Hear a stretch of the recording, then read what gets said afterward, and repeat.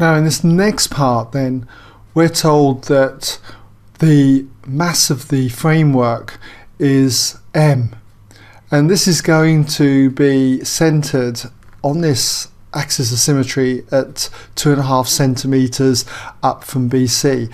It's where we found the center of mass in the previous part. And we're also told then that we have a mass m attached to this edge BC, and when this triangle is suspended from B, what angle does the edge BC make with the vertical? Well, I'll do an animation in a moment and show you how this works, but essentially you don't have to obviously draw what I'm going to do in a moment, but just to give you an idea of what happens. We should always be familiar with the fact that when you suspend a particle, the center of mass always aligns itself directly below the point of suspension. Now the center of mass is now going to be shifted because of the addition of this other mass m here. It's going to be now in between these two values, okay, between these two masses, because they're equal in size. So that center of mass is going to be there, okay, at that point there. And that means that if I was to draw a line from here to the midpoint between these two values, the angle that we're after is this angle here, theta. So when released, what happens is that the triangle moves down to a position like this. It just comes to rest hanging from B like this, okay?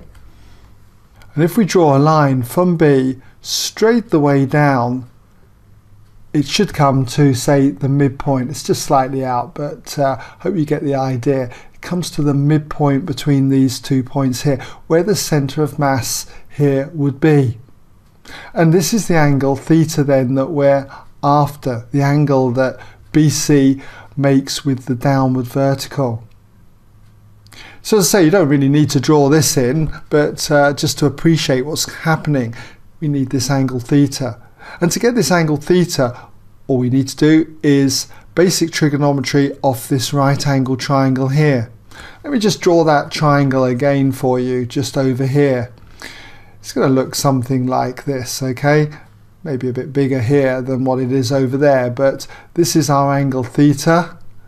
This distance up here is going to be half of the 2.5, which is going to be 1.25 centimeters.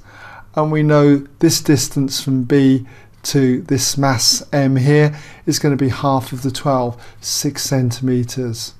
So it's just a case of using the tan of the angle theta. Tan theta equals the opposite, 1.25, divided by the adjacent 6. So if you work that out, you find that this comes to 5/24, so tan theta equals 5/24, or whatever the equivalent decimal is. To get theta, just inverse tan that value of 5/24, and you should find that you get 11.7682 and so on degrees. And if we round that to, say, 1 decimal place, it's going to be 11.8 degrees to 1 decimal place, 1 dp. Okay, so I hope that's given you some idea then of these kind of hanging problems.